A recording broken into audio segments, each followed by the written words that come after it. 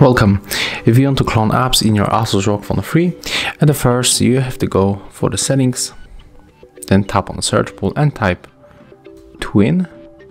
Then you have to go for the twin apps and choose this one. As you can see here, we got available apps that are on the device, but when you scroll down you can also you have also other apps that are allowed to copy.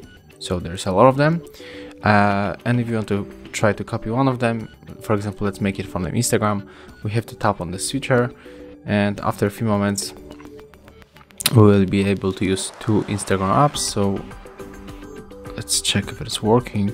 Okay, it's still syncing, so we have to wait a little bit.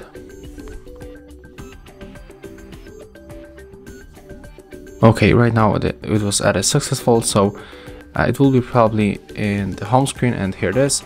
So when you want to enter the first app, it's right here, and we are logging to the account. And of course we can go here for the second, and here we are able to log into another account. So that's how it looks. Thank you guys for watching. Leave thumbs ups, comments and subscribe to our channel. See ya!